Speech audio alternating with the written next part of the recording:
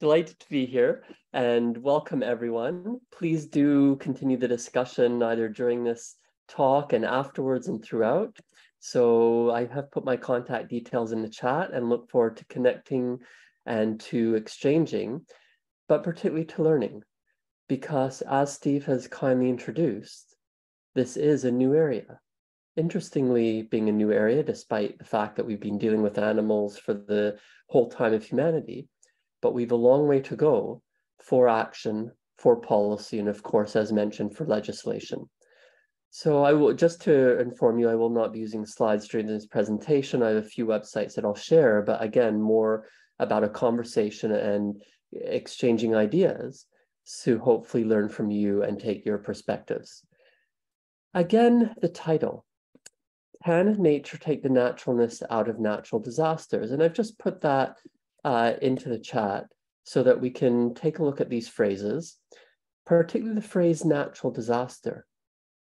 We hear it so commonly. It just rolls off the tongue. And yet, from the beginning of contemporary disaster science and to a large degree policy and practice, people have questioned this phrase, natural disaster. Why are they natural? Yeah, okay, there may be aspects of nature because, of course, avalanches happen, volcanic eruptions occur. But are the disasters truly from nature or natural? And this is actually where the foundations teach us so much. So you see on the screen the key paper from 1976, that far ago, which argued against the phrase natural disaster, i.e., taking this naturalness out of that phrase. And the reasoning is that the disaster comes from us in terms of our choices and what we do with nature. As sort of the comment in the chat says, we have a planet with so many hazards, but hazard in itself is a peculiar word. And I'm actually curious what's happening with the simultaneous translation, because many of the languages offered do not have a word for hazard. That's because the environment does what the environment does. Nature does what nature does. Again, like the avalanche or volcanic eruption. It is where we build. It is how we treat people. It is what we do with ourselves and others that then makes something hazardous to us and then leads to the disaster. If we had the options not to build in floodplains, then a flood becomes a natural process often needed for fertility, for the soil, and obviously for the river or the sea, not necessarily a disaster. Same with an earthquake. We know exactly how to construct infrastructure that will stand up in shaking, even the horrible shaking that was seen on the 6th of February 2023 on the Turkey-Syria border. It was a known hazard earthquake zone. Earthquakes had happened there before, and yet long-term political processes of poor construction, of corruption, of siphoning funds, of simply not caring, led to a situation where people had no choice but to die as their buildings pancaked or toppled or otherwise collapsed. So we can make choices, at least those of us with power and resources and opportunities, we can make choices to deal with nature, to deal with the so-called hazards, to deal with the environment, so that we and others are not harmed, so that disasters do not happen. And this, in fact, is the ethos of a book which I wrote called Disaster by Choice, which really goes through this notion that our choices turn hazards or potential hazards into the disaster. And I'm just going to put that link into the chat there, recognizing that nothing in that book is really original. I've simply brought together the science and the policy and the action going back to that 1976 paper and even before to try and bring it into sort of this idea of what choices occur to make this disaster by choice. So if we do then want to consider what all this means for nature and for animals, we also have to critique this work which I've presented. Because in my book and in the paper and in a lot of work, it very deliberately makes disaster a human concern. It's very human-centric. It's not separating society and nature, but it is still assuming that people in society are paramount. And of course, we heard that. It's not about neglecting animals. It's saying we need to deal with animals because they are a human concern. Which then leads to this more philosophical question. Well, are disasters only a human concern for nature and animals and ecosystems? Are we worried only because they are a human concern? Or are there other aspects? And to start this process during the last conference back in 2021, I presented on different categories of animals and habitats in disasters, but all in relation to people. So I put that paper which emerged from the chat in order to sort of point out that we are considering animals, habitats, and interaction. Again, we're not separating society and nature. We are not separating culture and the environment, but it still is very human-centric. It still very much is this focus on people. This is changing. We, of course, have, well, if we consider Australia, maybe up to 80,000 years of human activity connecting with the environment and integrating it.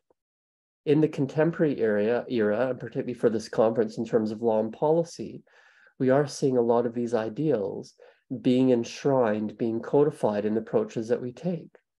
So when we talk about the non-human, when we talk about the more than human, we now have laws trying to make nature more than us. So a New Zealand river gained rights of so-called personhood under its domestic law. It basically gave a river the same legal protections as people. It's interesting that they call it personhood as opposed to riverhood.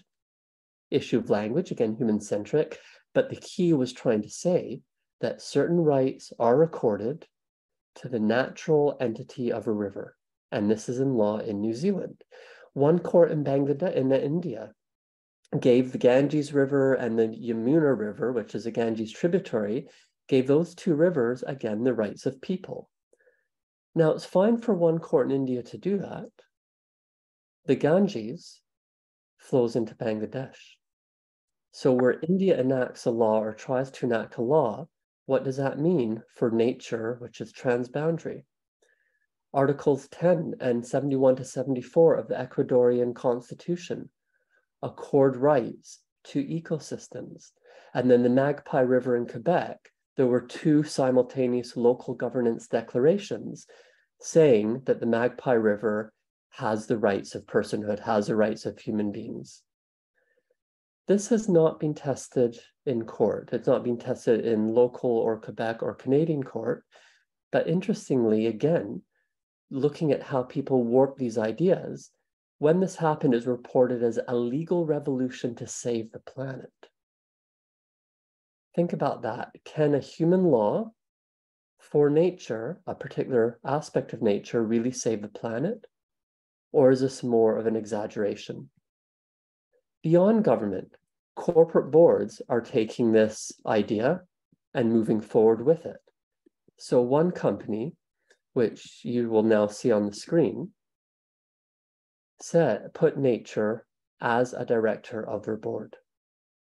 So when they are making corporate board decisions, nature has a seat there and allegedly influences the decisions. How is that actually done? This is where companies are trying and they are struggling. Some have an empty chair at their board or are considering an empty chair in order to represent nature. Others will put some sort of icon of an animal, such as a picture or a stuffed animal, so at least it's in people's consciousness. And again, in this context of that company, it may be others are considering having one individual, sort of a human being, but arguing from apparently nature's perspective. So yeah, they're human, but they're still kind of that jester character or that sort of character saying, just inserting ideas, trying to say, this is what we expect, this is what we think nature would consider. Speaking of corporations, the idea of corporate personhood, or the so-called metaphysical persons, has a legal basis in the US dating back to 1886. Corporations with personhood rights. It's actually encapsulated in the contemporary meme, "I'll believe corporations are people when Texas executes one." Or in the news today, speaking of execution, it's obviously Singapore. If drugs are floated down a river, would Singapore try to execute that river? Or would we simply believe that forests are people when Singapore tries to execute a forest? These are the philosophical challenges which emerge when we do try to connect with nature and really bring nature into these human-centric constructs. So what does it mean for disasters? Well, that's sort of the question. I mean, really, what does it even mean for nature? We separate, as alluded to earlier, nature culture, environment society, wildlife, wild animals, and others. But these delineations, they cannot be strictly determined. Again, nature culture are inextricably linked. Environment society, we cannot separate them, even at the individual level. Animals retain instincts and behaviors irrespective of how so-called domesticated they are. Not all wild animals are necessarily wildlife. And not all unowned animals are necessarily wild. In Istanbul, dogs and cats wander around looking for food. They are unowned, yet they're part of the local neighborhoods, and they have various levels of friendliness towards people. So I came across this beauty as I was wandering around Istanbul, and the cat was absolutely interested in me until it realized I had no food, and then it wasn't interested in me. Is this a wild animal? Is it domesticated? Something in between? And who's going to take care of this cute little feline when Istanbul is absolutely devastated by a major earthquake? Could wildlife or nature be damaged, be harmed in the negative connotation by an environmental process or phenomenon? If that cat is killed during the Istanbul earthquake, is this just a natural process? Or should we be actively seeking to avert that sort of feline death? After all, extinctions, including mass extinctions, are part of nature. We would not be here if it weren't for previous mass extinctions. But they do upend the environment. They do create, to use a contemporary buzzword, transformation or transformational change at the global level. Is a mass extinction a disaster? Today, if an environmental process or phenomenon might end up making a species extinct or might destroy unique habitat, then we absolutely think of it as a disaster. This happened during fires on Kangaroo Island on the south coast of Australia. A fire started by lightning damaged a highly unique habitat and endangered a species already threatened. But part of that is because humans had changed the landscape. So we were already stressing nature, a natural phenomenon of a lightning-induced fire, then perhaps brings it to the edge of extinction. And suddenly we're saying, well, this is a disaster. But again, what's a disaster? Was it the lightning? Was it the fire? Or was it the fact that we caused the stress in the first place? Thinking about this whole point of nature not causing disasters, there being no natural disasters. So when society is not directly or indirectly impacted, what is the meaning of disaster? Does nature really care or worry? Some other inputs into answering this question come from various diverse scientific fields. Some studies suggest that dogs will seek help during an emergency, which blurs the line that a disaster must necessarily involve people or human society. But think about this, dogs seek help in an emergency. What does emergency mean to a dog? That Istanbul earthquake, the dog may realize that something quite severe and serious has happened. Is it an emergency for it? It's still going to forage for food as it did before. It's still going to live its life between domesticity and wildness as it did before. How much difference to that dog or the cat that I showed, how much difference does it make whether the buildings in Istanbul are standing or are rubble? we do know that animals realize loss. Animals recognize grief. And this is well established in a lot of scientific work, through books, through scientific papers from the field of animal studies. So they can recognize an emergency. They do have these emotions. Does this mean that there can be disasters for animals, particularly when there is widespread impacts on habitats? How do we compare this to animals or nature harming humans? We know that elephants trample people in their crops, of course, lions kill, and then insect-borne diseases, tick-borne diseases are absolutely devastating for humanity in the toll of millions a year. These are disasters. Even sort of what I'm experiencing now with absolutely severe allergies from pollen, that is nature impacting me in a potentially disastrous manner. And particularly it is widespread within London where I am and elsewhere. So this is nature impacting people for some form of disasters. And nature then also impacts nature. Elephants trample people, elephants trample other animals. Lions kill people, lions kill zebras. Insect-borne disease is prevalent across animals as well. So if malaria is a disaster for us, are animals killed by mosquito-borne disease also a disaster?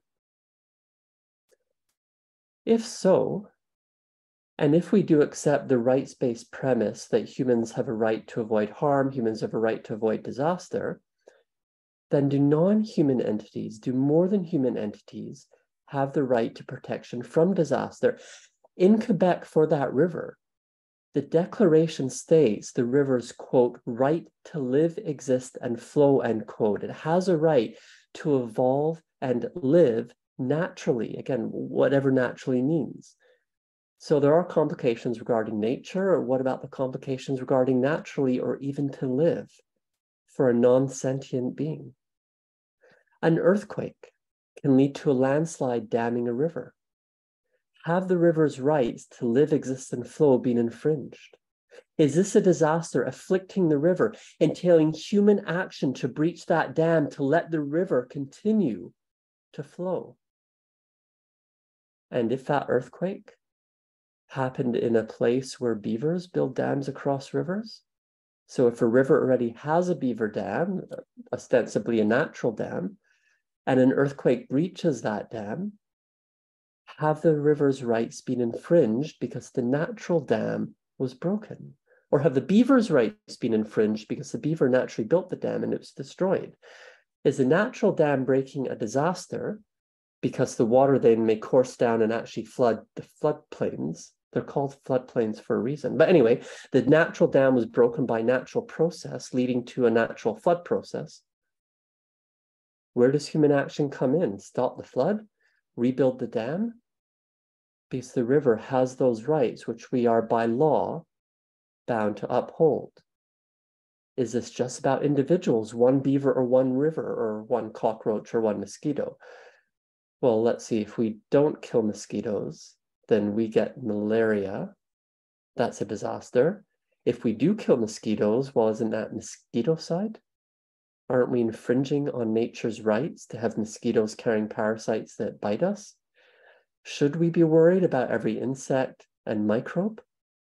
Or should we be considering beyond that to species, genus, phylum, or biome? It's all very well to give a river personhood. What is a river? Is it just the water flowing down that one course, ever-changing course? Is it the banks of the river? Is it the rainfalls? Is it the entire watershed? Why simply an entity like a river or a forest rather than characteristics? The main characteristic in nature which we seem to value is called diversity. Biodiversity is a buzzword. There's also ecodiversity and geodiversity. Do those characteristics quantified, or even looking at the quantifiable rate of change of biodiversity, ecodiversity, geodiversity, should those characteristics have rights? Should those characteristics be protected and have personhood as much as the river or the forest? What has rights within nature? What rights are being infringed when there's a major environmental change, such as a lightning strike, which we then turn around from a human-centric perspective and label it as a disaster? Look, we know that the idea of nature is static and not changing. That is complete nonsense. We know that. Environmental processes and phenomena are typical, even the huge earthquake, even the lightning strike. And yeah, they are sometimes hazardous to human beings. This is the whole point. If we don't act, we have problems with lightning and earthquakes. When we force people to be poor or marginalized, when we remove education or knowledge from people, they die in disasters, and that's our fault. Disaster by choice, disasters are not natural. But should we educate a beaver? Should we educate a river? Should we educate a mosquito? Who judges whether typical environmental changes, a tsunami, a storm, who judges whether these are positive or negative, and in what context and for whom? We do highlight rights. They are enshrined in law. And I certainly support human rights. I certainly support my rights to certain aspects, but I support beyond that. I not only have rights, I also have duties, obligations, and responsibilities, and some of those are quite rightly enshrined in law. When we accord the rights to personhood for a river, should we not also codify the responsibilities, obligations, and duties of that river? And if that river causes problems, should that river be punished? Like I said, maybe Singapore wants to execute a river for transporting drugs down it. Because after all, if humans put the drugs on that river has a duty to try and stop the drugs transporting down it. In the same way that a beaver dam may be natural, and if a natural process breaches that dam, never mind the responsibilities of humans to respond or not, what are the responsibilities of the river to respond or not? I mentioned mass extinctions. Nature produces them. Some of them come from on Earth.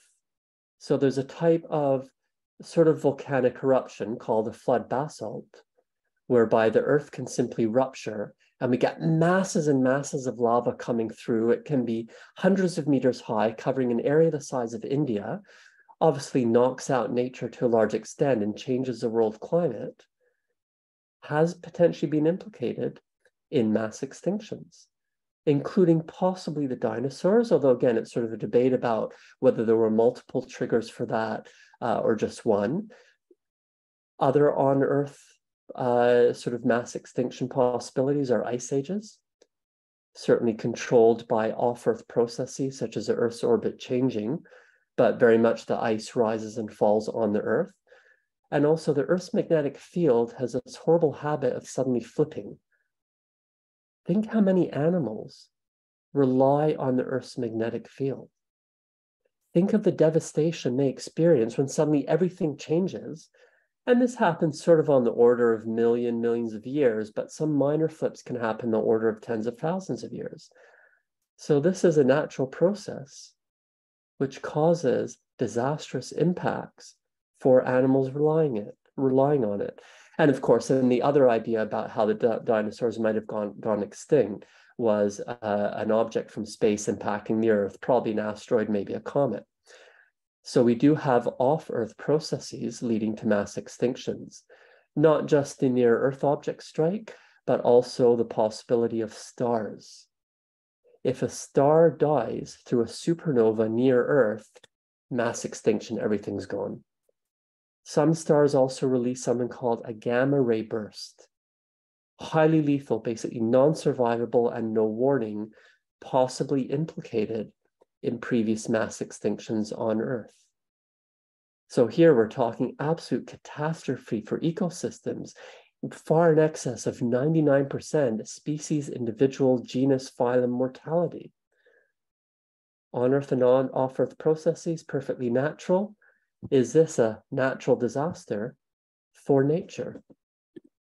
There's, of course, certainly the human impact on nature too, with people referring to it as a sixth mass extinction at the moment. But even that point is contested. So people are writing about this idea of a sixth mass extinction event caused by us, but is it really speculation? Is it fiction? Or is it also fact? A mass extinction by people being a disaster, whereas a mass extinction from an asteroid or a flood basalt is not a disaster? How and why are we differentiating? Particularly given that, of course, us, human beings, we come from nature. We are a natural process. As mentioned, there is no separation between us and the environment. So is everything a natural disaster since we are part of nature and we're causing it? Why do we assume that some mass extinctions are acceptable and some mass extinctions are not acceptable? We have talked about these off-Earth forces, the supernova, the gamma ray burst, the input into ice ages, and of course, the near-Earth object strike. When we talk about nature, there's a whole universe out there which is natural, and some of it we haven't actually tried to destroy yet. I think that's impressive for humanity, no? We've only wrecked one planet. They sort of say, you know, Earth first, we can destroy all the other planets later. When we're thinking beyond Earth, Jupiter's moon Io has volcanoes. Other bodies within our solar system have methane or ethane floods. Mars has massive dust storms lasting days. And Venus and Mercury, basically the whole planet is a hazard, at least a hazard for humans, given the climate there, given the environment there. I mean, this is the norm. So what's the big issue? What happens on Venus? That is nature. What happens on Mars and Mercury, even in the atmosphere of Jupiter, that is nature. It's not natural for us as human beings. We would obviously struggle to survive. Does that mean that the whole planets of Venus, Mars, Mercury, Jupiter, Saturn, they are disasters for human beings? Or is it simply that we have to recognize that hazardousness is a phenomenon that really comes to us being entirely human-centric? So disasters are not natural, at least from the standard perspective of disaster research. They're this long-term societal process by which we put ourselves in harm's way, whether it's landing on Mars knowing dust storms happen, or forcing poor people to live in a tsunami inundation zone. If we accept that these planetary-wide hazardous events and processes are in effect natural disasters because there's no warning, there's no way to reduce vulnerability, we're all gone. If they are natural disasters and we can do nothing about them, what does this mean for nature? What does this mean for disaster as a long-term social process? Well, for public policy, I mean, what can we really do except simply raise them, such as in this forum, and hopefully the continuing discussion. As per the chat, please do put your questions, raise them, and I can respond to them, or I'll finish shortly and then we can discuss. Because for public policy, often our leaders are not considering what we as academics and pra-academics are thinking about, so at least put the ideas out there as we're doing. With legal personhood, with corporate boards, with all these other issues, how do we act on them? What does it really mean for disasters? Well, there is not a lot of work on dealing with disasters off planet. We are doing some. We do have a research group and one paper on this topic, I can say more if useful, but we do find a lot of misguided approaches in public policy by focusing on apparent hazards which are not existential, but calling them existential, and not focusing on the real existential ones. The two main ones which are assumed to be existential but are not really are climate change and near-Earth object strike. So look, human-caused climate change is happening. Undoubtable, we are doing it. It is terrifying with huge implications. Despite a lot of examination, I've yet to find a specific human-caused climate change scenario which causes the extinction of human beings. So a lot of difficulties, yes, but not an existential threat. What's really interesting is I can't even find a scenario where we change the climate in the globe more than it has in the past. I mean, we can take particularly the Eocene epoch, which was around 53 to 49 million years ago, where atmospheric carbon dioxide concentrations were 4 to 6 times the value today, and mean global temperature was 10 to 18 degrees warmer than in the late 19th century. What did the planet care? It was no big deal. Ecosystems were thriving, animals were thriving. The difference, of course, is us. We couldn't survive that. It would be absolutely catastrophic for us. Again, human-centric, which separates humanity from nature. So what is the disaster? Ice ages have happened in the past. They brought over 1 kilometer thick ice sheets down to the mid-latitudes. They're going to happen again. What do we do with Toronto? Do we just move the city, or do we somehow manage to live with 1 kilometer thick ice sheets right in that area? A city of 3 million people, a whole urban conurbation of 6 million people. So is that a natural disaster? Do we blame ourselves for building a city at 45 degrees latitude north? These are the questions when we interact with nature, as we always do. Certainly during the Ice Age, sea levels ended up 120 meters lower than today, 120 meters. And yet suddenly we seem to be worried because of 2 to 4 meters of sea level rise compared to 120 meters of sea level fall. Well, we've a right to be worried because we've built megacities in the inundation zone of 2 to 4 meters above current sea levels. It's us. We have created the disaster irrespective of what nature is doing. And yeah, as with near-Earth objects, we can manage that. We've plenty of techniques to deflect an object, to nudge it out the way, provided we have enough warning. All we need to do is monitor the skies and be ready. But of course, we're not monitoring the skies and we're not ready. So any disaster is us. It's our disaster by choice. In the meantime, what do we do about the real existential threats, like the supernova, like the magnetic field flipping, like the gamma ray burst, like the flood basalt? Can and should we do anything?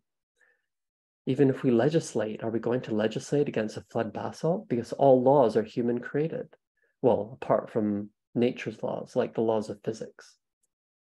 So even the word law tangles us up in a mess due to the different meanings. What is the meaning of rights? What is the meaning of disaster? Now, some of this may seem to be deviating from animals in nature, particularly sort of in today's populist term being AI. Oh, I'm talking about animals. This is artificial intelligence, not artificial insemination. And whether or not artificial intelligence, robots, androids should also have rights. Science fiction has dealt with this for decades, as has science. Think how many ecosystems are artificial and constructed, from English hedgerows to engineered rivers. But yet apparently some of these should have rights because they're nature. While we construct other things like buildings and fossil fuel vehicles, roads, railways, should they have rights? Should they be protected from disaster because of their entities, not the human impacts? This is sort of the different approaches which are required. I mean, it's not just artificial ecosystems we create, but we produce genetically modified organisms in so many ways. It's been done for millennia. Yeah, there are debates on GMOs today, and the fact that if we wanted, we could actually genetically engineer animals and plants to withstand everything. But selective breeding has been part of humanity for millennia. If we even consider, for example, the rather bizarre creature that you see on the screen, keep in mind that this is a wolf, but it's not quite a wolf because we've done selective breeding to make it somewhat different from a wolf. We're controlling nature anyway. We are creating artificiality within nature anyway. What is the meaning and role of nature, of sentience, and of life? So perhaps 3 major policy pathways emerge in summary. Number 1 is the right to protection from disaster, protection from harm.